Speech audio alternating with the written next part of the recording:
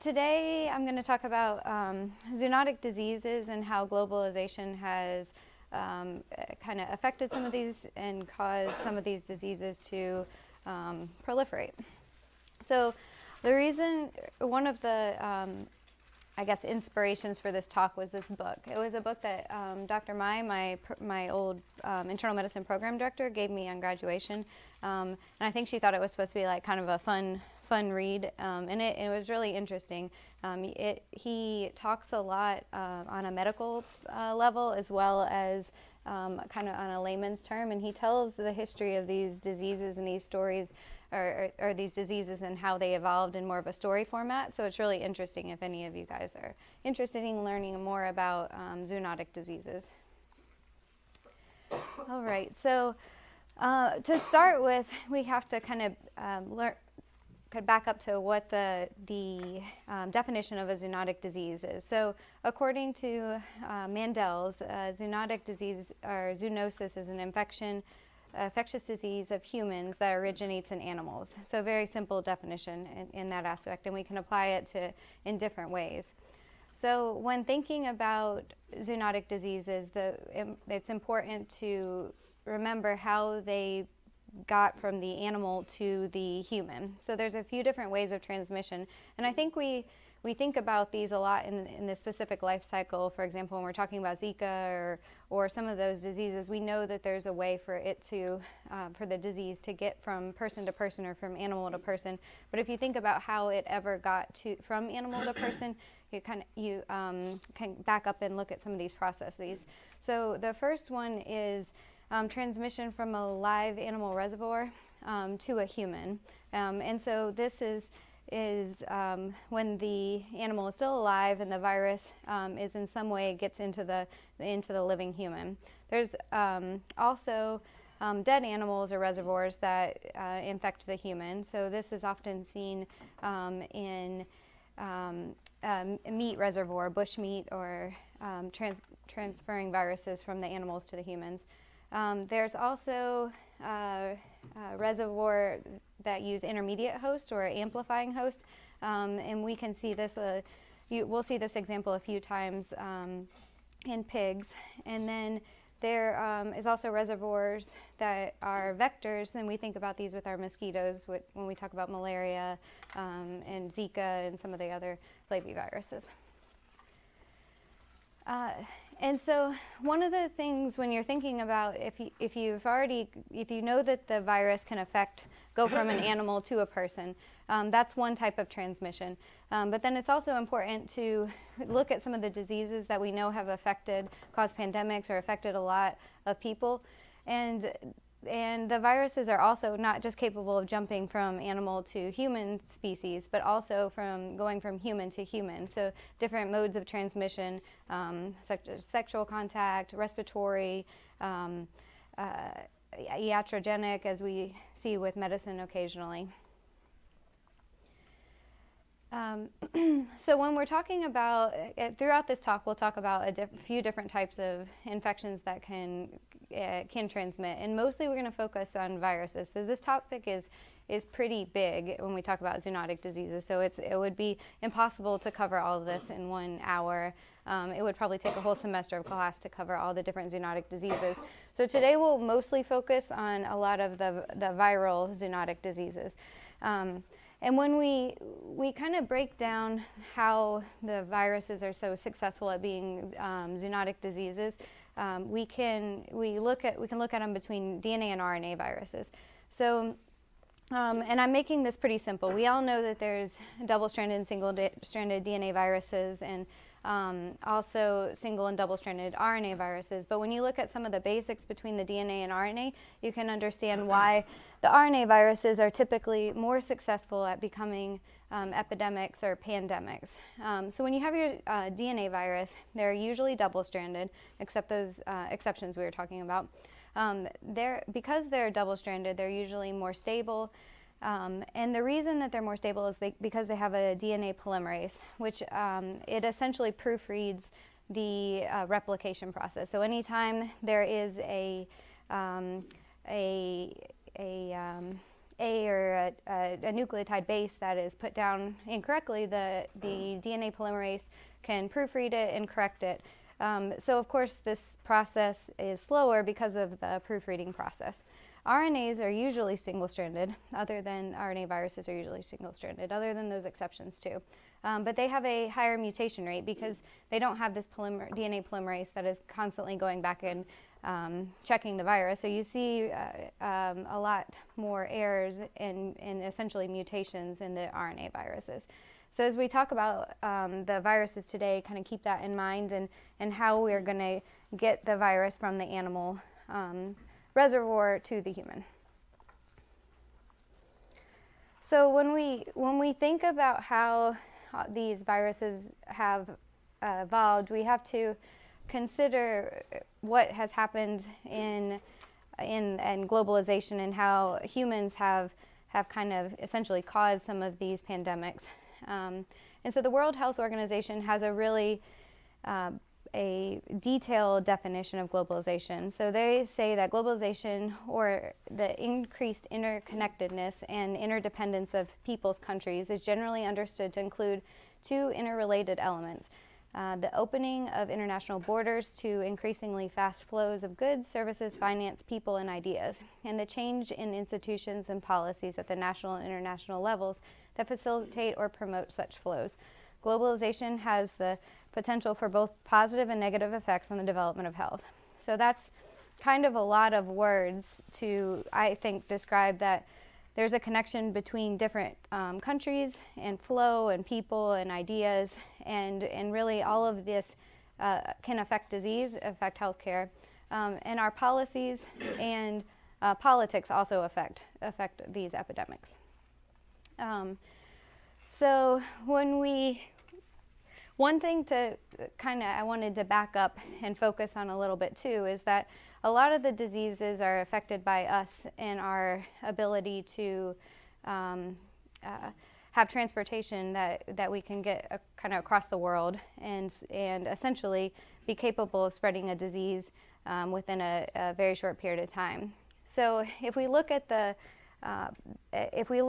timeline, we can connect a lot of our pandemics that we know of and also relate them to the progress we made in transportation. We can also connect it to the kind of two big events where a lot of these pandemics happened, was World War I and World War II. So keeping that in the back of your mind too, a lot of transportation was either increased due to the movement of soldiers or decreased due to the amount of goods and availability that there was in the world at that time. So in 1903 was the first flight, which occurred by the Wright brothers. So I have to include that because it's from my home state in North Carolina, and we fight with Ohio a lot, but we are the first in flight. And then after 1910, there was a lot of different aircrafts that were made and developed, and a lot of this was in preparation for making fighter planes for World War I. But it wasn't until 1919 whenever we had commercial aviation, and these were just small little, like 5-passenger planes at this point. So they weren't transporting what we currently know. In 1927, there was the first transatlantic flight by Charles Lindbergh, and that's his little plane, model of his little plane down there. And then in 1932, Amelia Earhart was the first woman to fly across do a transatlantic solo flight. And then in 1933, we had really what we more know of as commercial airplanes. So Boeing made a 247, and then in 1938, we had our first pressurized cabins. And we continue to go on throughout World War II. Some of the commercial progress in commercial jets were delayed until after World War II. And then in 1949, we see some of those, actual jet planes increasing, but it wasn't until 1958 where we really started to produce them, and then Boeing had the 747 in 1960s. So if you kind of go through all that, there's a lot of the diseases today that we're going to talk about that went through that timeline and were affected by all of this. And as you can see, their aviation does have an effect on the transmission of infections. This was a flight map that I did on Saturday morning at 8:45 in the morning. So all those planes were like currently in the air at that point, according to the flight tracker. And they estimated that there's greater than 100,000 flights per day, or 10,000 flights per day, and 36.8 million flights occurred in the year of 2017. So if you can imagine, if there's just a small infection on one of every of that plane, and you transmit it to a different location, you're going to spread a lot of disease. So things that also to keep in mind that can spread disease through transportation, specifically with planes, is that during travel, passengers are at increased risk for infection due to the high density of the layout and the seating, so everybody's close together. There's low humidity and hypobaric oxygen, and recirculation of oxygen, I didn't include that there too, that also increased the likelihood of transmitting infections between the passengers and the plane. Okay, so the first one I want to talk about, I think there's an important lesson to discuss with smallpox, even though smallpox is not a zoonotic disease, so I want to make sure that I made that clear, but it has a few educational points that I think will be good to kind of carry forward. So this disease does demonstrate how globalization affects the spread of disease, but also teaches us an important lesson on eradication too.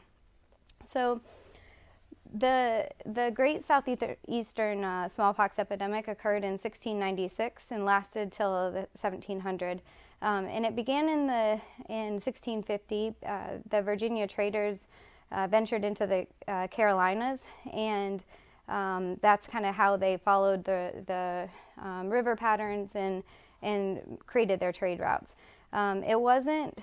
They think that the smallpox arrived through the African slave ships and then was able to be transmitted through those trade routes.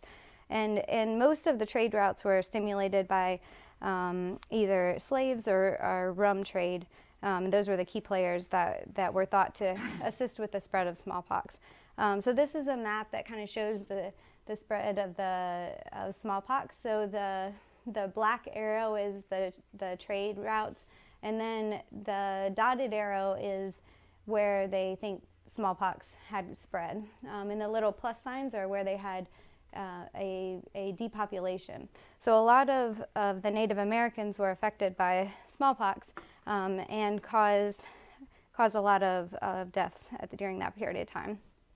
So in 1980, the World Health Organization declared that smallpox had been eradicated. So eventually we were able to create vaccines and eradicate smallpox.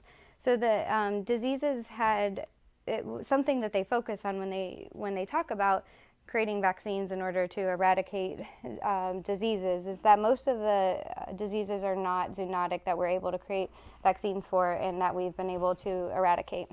Having an animal reservoir can lead to recurrent outbreaks of disease, and what makes these diseases so unpredictable and difficult, that's what makes them so difficult to treat and prevent. So the first one that's a zoonotic disease that I want to talk about is yellow fever. So yellow fever is a flavivirus. It's present in the tropical South American and sub-Saharan Africa. And it typically presents with fever, headache, and myalgias, and begins abruptly, accompanied by conjunctival injection, facial flushing, and relative bradycardia, the Fauché sign. And eventually it leads to icteric hepatitis and hemorrhage. So one way they say you can differentiate this too from some of the other hemorrhagic viral infections is hepatitis is checking for albuminuria. Okay, so the yellow fever was known as the American plague. It first appeared in 1648, and the first definition or definitive evidence of yellow fever in the Americas was in the Mayan manuscripts, and it was suspected at that time to be imported from West Africa through trade ships, similar to with the trade ships as some of the other viruses. in 1668 through 1699, the outbreaks occurred all throughout the East Coast. But it wasn't until 1848 that they realized that there might be a vector, and the vector was probably mosquitoes. So at that point, it was 1898, so several years later, it started causing problems for the U.S. Army. And that's when Walter Reed got involved and assisted with trying to eradicate yellow fever through eradication of mosquitoes. So in 1900, the Reed Yellow Fever Commission proved that yellow fever infection is transmitted to humans by the Aedes aegypti mosquito. And then 1905, after doing that and focusing on eradication measures, we were able to eradicate yellow fever. 1930, in 1930, there were 2 yellow fever vaccines that were developed, the 17D vaccine and the French neurotropic vaccine. So when we're thinking about yellow fever, there's 2 different life cycles to keep in mind, and this can be applied to many different zoonotic diseases. We talk about it with Zika more recently, but knowing the 2 different life cycles, the life cycles, the jungle and the urban. So with the jungle, this is kind of the natural life cycle of the mosquito affecting the monkey then getting bit by another mosquito, and the life cycle continues to spread the disease.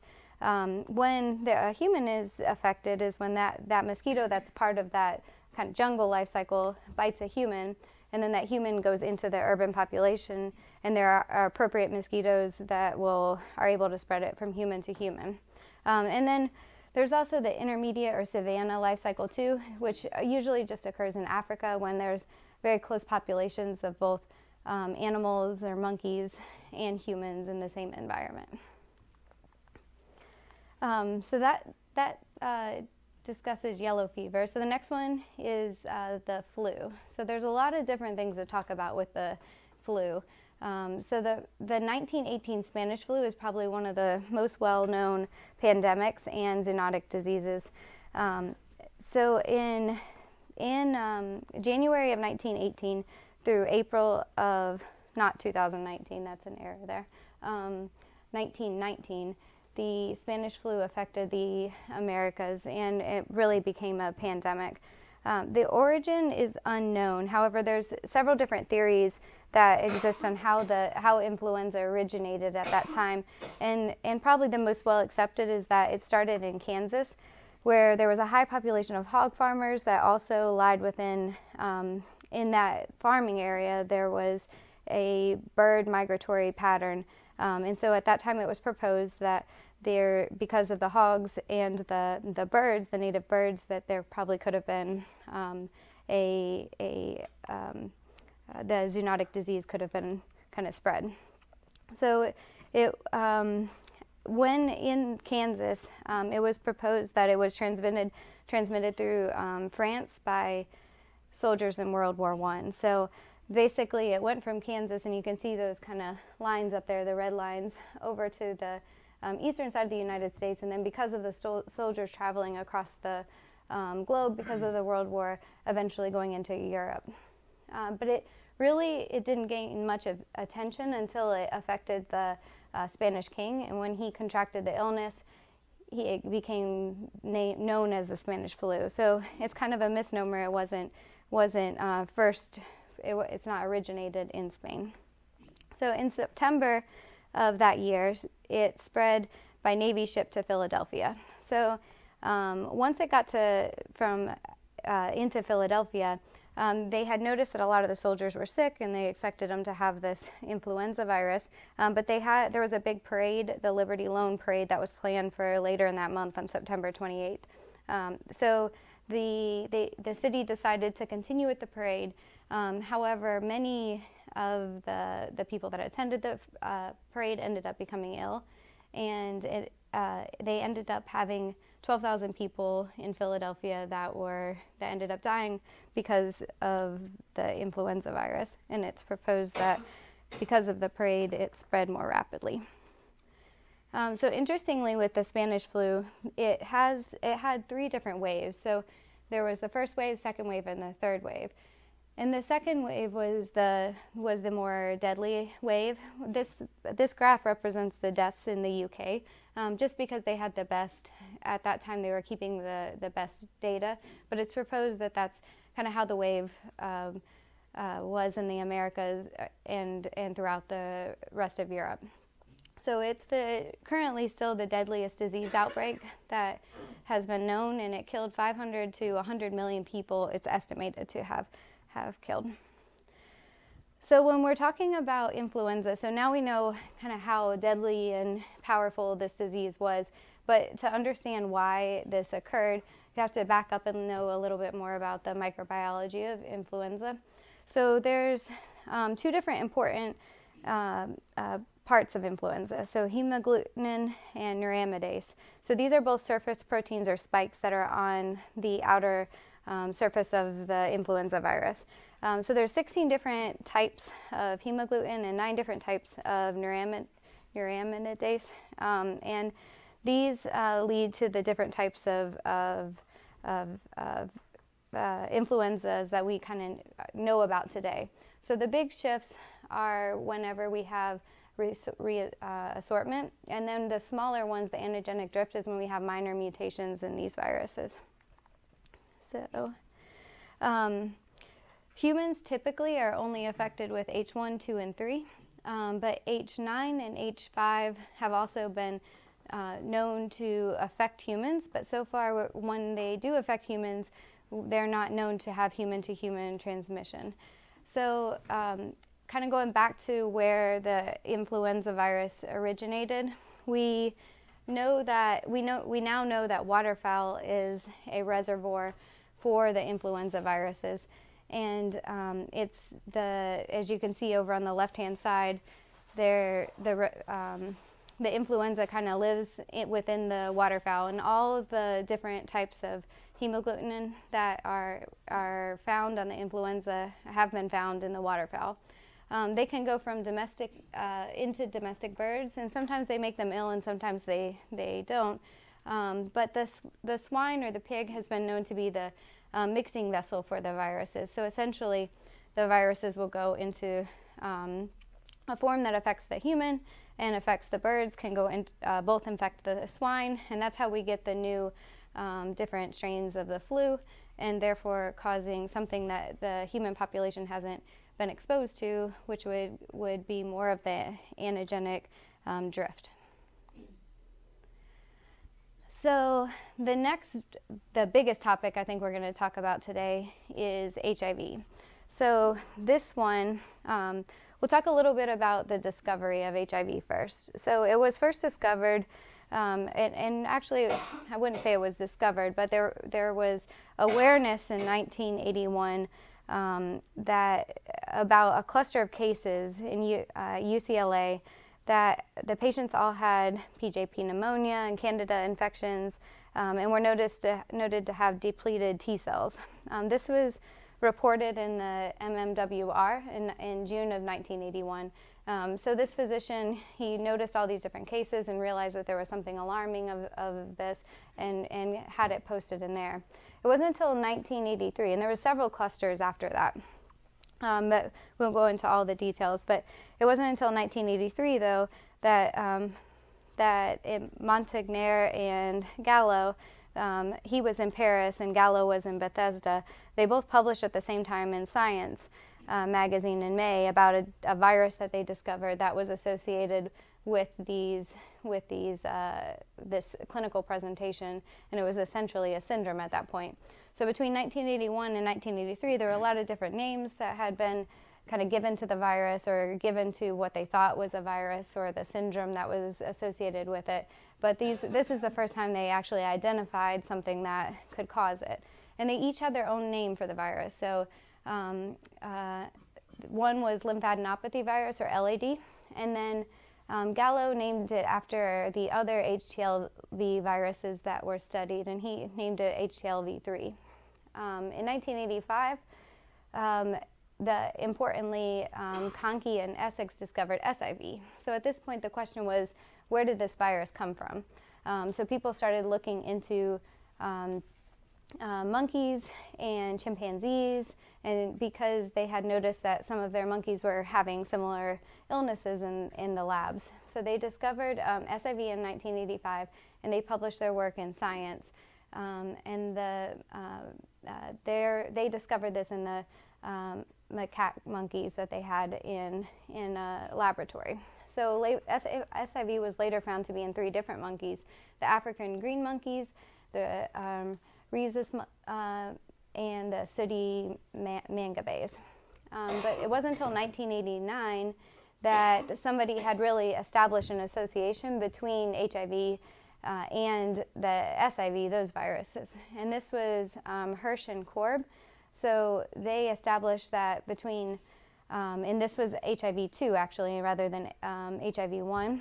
And they proposed that SIV and an African sooty mangabey infected a human, resulting in HIV-2. So they made a pretty bold statement in their paper, kind of creating this relationship between the 2 viruses, and at that point identifying HIV as a zoonotic disease. So that's like a super brief history of what kind of happened between 81 and 89, but some of the big points to touch upon. So the question at that point, once it was decided that it was, or a common thing that was talked about, once it was decided it was, or thought to be, a zoonotic disease, how did it get from the reservoir monkey or chimpanzee to humans? So there was a few different theories. One was the cut hunter hypothesis, so that a hunter that was hunting these monkeys was directly contaminated from the animal to the humans during preparation of meat. The other one, which I thought was interesting, is the oral polio vaccination theory, which there was a, they were promoting polio vaccination in Africa in 1958, and we'll come back to that in a little bit. And then the third proposal was that hypodermic syringes could be contributing. And in particular, there was urge to eradicate trypanosomiasis and other venereal diseases. And there was a clinic that was giving medications to eradicate these venereal diseases, and specifically they were doing this for a lot of the sex workers in Africa. So in 2006, so that kind of, keep that in the back of your mind while they're trying to figure out how it did get into humans. So in 2006, using genomics, Keel showed that chimpanzees from Cameroon carried a very similar SIV to HIV-1, therefore suspecting that they were the reservoirs. So we kind of established earlier that we thought that there was a certain strain of SIV that was associated with HIV-2, but they didn't know until 2006, or really connect until 2006, that SIV and HIV-1 were connected. In 2008, there was an analysis of preserved blood samples and lymph nodes that revealed 2 different sequences. So there's a ZR59 and a DRC60 is the names that they just gave them. And using genetic trees and time models, they were able to predict that HIV-1 was circulating as early as 1908. So that's a lot earlier than if you go back to when we were talking about it presenting in America in the 1980s. This is quite a bit earlier. And it also, that genetic tree and the kind of dating it back to 1908 also had another important interest, because there was still the question of how it ended up getting from from animals to humans, and that there was a lot of pressure on the fact that the polio vaccination could be contributing to it. But the polio vaccination did not occur until 1958, so this kind of cleared that theory of being the cause of the zoonotic disease. And so here is a map that shows what the proposed transmission was. So looking at one, this is where they were saying they're labeling it as the butcher of the chimpanzees, but of course we don't know that that was definitely what occurred. following the river where the blue dots are, going down to number 2 along the river, and then going to the city of Kinshasa, where the proposed epidemic of HIV began and then spread throughout the world. So in Kinshasa, there were only 10,000 people in 1908 predicted, and it was a very isolated town. But in 1898, a railroad was built into that area, and by 1940, the population increased to 49,000. So to kind of think about globalization and how it could affect disease, introducing modern transportation into that city could have contributed to the disease spread, eventually leading to disease spread to America and Europe and the rest of the world. Okay.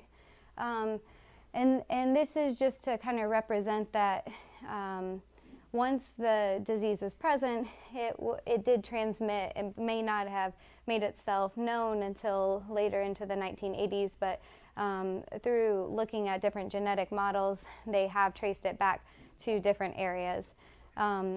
It's thought that in 1966, HIV made its way to Haiti, and then between 1969 and 1972, that's when it probably traveled into the Americas.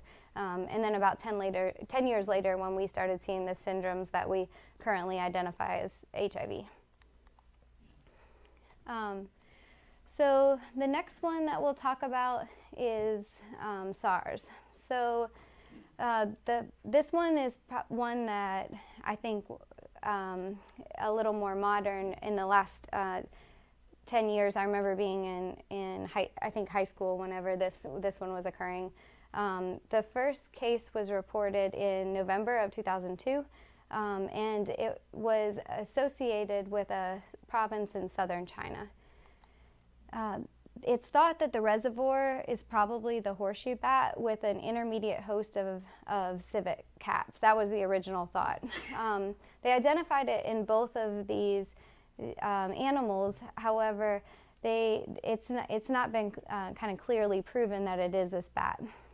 Humans have become the host due to interaction. It's thought that humans have become affected due to interactions in the wet markets of China. So the wet markets became more popular during this time in the search for more exotic foods, and then because of having these animals within those markets, there could be increased likelihood of having a zoonotic disease develop. As we said, the first case was reported in November of 2002 in China, but the reason that it spread so quick is because there were a lot of what they called super spreaders, including a man that was connected to 60 cases that affected a hospital. So he presented into the hospital. He affected many healthcare workers, essentially all healthcare workers. And that physician then later went to Hong Kong for a wedding, where he himself became a super spreader, then spreading it to many hotel guests. And then those hotel guests were kind of went back on to where their home locations were, one of which was in Canada, Toronto, Canada, and that's how we kind of got from November of when they think that it originally began in southern China to February of 2003 when SARS had kind of become a worldwide virus at that point. The one point that made it so capable of spreading was that it was spread through respiratory droplets. Once it made its way to humans, it was able to spread from human to human through the droplets. And so this was the paper that kind of claimed to be the discovery of SARS. So this was by Nichols, and in a paper called Clinical Virology and SARS, the Clinical Virology and Pathogenesis. And it was published in 2003 in a journal called Respirology. But there was criticism at that point of that this was a little bit delayed of recognition of the virus. And a lot of it was thought to be due to a lack of communication between Hong Kong University and the Institute of Respiratory Diseases, which was located in China. And a lot of it was due to some of the politics that were going on between China and Hong Kong at that time. So the next one is Nipah virus. So this was discovered in 1998. It's a febrile illness with encephalitis. It was first noticed in Malaysia. So at the same time of having the humans having the encephalitis and respiratory problems, they noticed that pigs were also getting sick, and they called it the barking pig syndrome. Originally, they thought that this infection was Japanese encephalitis, but it was later found to be a new paramyxovirus that they discovered when they did CSF analysis. In order to eradicate the disease, they had to kill off over 1 million pigs, which caused a lot of loss of money and was pretty catastrophic to a lot of pig farmers in the area. But in total, there were 276 cases reported, and 106 were fatal. And no further cases have been reported in Malaysia at this time. The next outbreak was in India. So this occurred in 2001, and there were 66 humans at that time. They're not sure that this was actually how the zoonotic event occurred at that point. So they didn't have the same connection with the pigs as they did in Malaysia. And then in 2007, there was also an outbreak in India, but this was only one person that was infected by their ant, and it resulted in 4 human-to-human transmissions. And at that point, it was known to be 100% fatality. So the place that Nipah virus still seems to be a problem is in Bangladesh. So there have been repeated outbreaks since 2001, and they have associated this with the date palm sap that is often they collect the date palms in the winter months, but the bats at that same time period have been known to drink the sap on the trees and cause human to. The thought is that because the bats would be the reservoir, causing infection of the sap, and then the humans are able to or come in contact with that sap, and then you have the process of creating the zoonotic disease. The other thing that makes it so important, as we were discussing at the beginning of the lecture, is that it also has human-to-human transfer.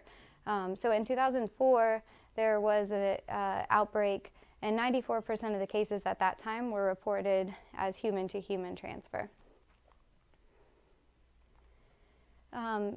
So as I kind of mentioned, the reservoir for Nipah virus is thought to be the flying fox, and this is a type of fruit bat. Does anybody know what the other another virus that the flying fox is a reservoir for? Ebola, right? Well, it's not proven. Yeah. Hendra virus is another one. The Hendra virus is a virus that affects horses, or has been shown to affect horses in Australia. And so they did a kind of, these two viruses have been associated with the flying fox. Okay, so Ebola, we obviously can't cover this. It's a huge talk in and of itself, and all of these topics were. But we'll just kind of briefly discuss a few things. So prior to 2013, a lot of Ebola outbreaks were sporadic. It wasn't until then that that a lot of the kind of pandemic, as we're aware of it today, had occurred. So there's 5 different types of Ebola strains that were discovered between 1976 and 2002. The search for the reservoir is still ongoing. So as we mentioned, the thought is that it occurs in bats also, but there's been no definitive scientific evidence that has definitely linked it. They have shown antibodies in some of the viruses, or in some of the bats, but no definitive evidence. And then monkeys are thought to be, I think monkeys is what people traditionally think of as the likely reservoir, or what was originally thought, but they're really an accidental host. So there's 2 phases. The first phase, you have about 5 to 7 days of fevers, rash, joint pain, headache. Could be fever-like illness, or many of the other viral illnesses that occur in the areas where Ebola is present. The second phase is the more severe illness with GI tract abnormalities like abdominal pain, diarrhea, that can cause orthostatic hypotension, a lot of vascular system problems. It can cause you to go into a coma, CNS effects, and then the hemorrhagic manifestations that all occur later in the second phase of the disease. So I think why it became so important, I thought this is an older graph from when the epidemic was occurring in 2014, but it kind of shows how there were all these many outbreaks that dated back, but the 2014 epidemic was really where we saw a lot of deaths, and there were greater than 25,000 people at that point affected, and greater than 10,000 people died. So it's really not known why or when the actual event occurred. There's a lot of theories, and we could talk about them all day, or for a whole lecture about the theories on how the 2014 epidemic occurred. But a few kind of important things, I think, to relate it to globalization and why we became more aware of some of the things, or some of the effects of Ebola. So in September of 2014, the CDC confirmed the first laboratory Ebola case that came over to the United States in a man who had traveled from Dallas. And this is when there was a lot of hysteria related to Ebola, and a lot of awareness of what Ebola was from the general American population. In October of 2014, there was a healthcare worker at Texas Presbyterian Hospital who provided care for the index patient and tested positive for Ebola. So that was the first time that they had shown that the person that was came from Liberia infected an American healthcare worker. And then in October 2015, there was a second healthcare worker that ended up testing positive. But things were complicated by the fact that this healthcare worker had gotten on a flight on October 13th, and they had to isolate the plane and watch those people for a total of 21 days too, to see if anybody else was secondarily affected. So this is when we started, a lot of awareness in the United States was brought about to Ebola.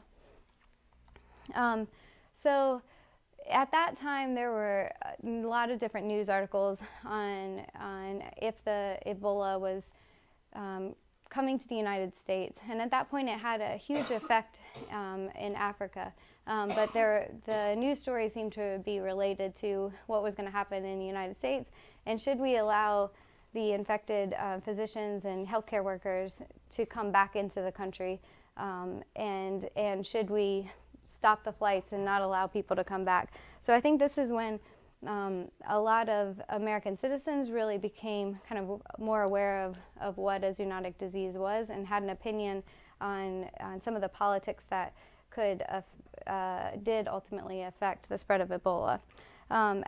As of January 2015, there were 8 doctors, nurses, or kind of aid workers that had been brought back and treated, and only at that point had 1 of them died. So that was kind of a whirlwind of zoonotic diseases. Does anybody have any questions or thoughts on any of them?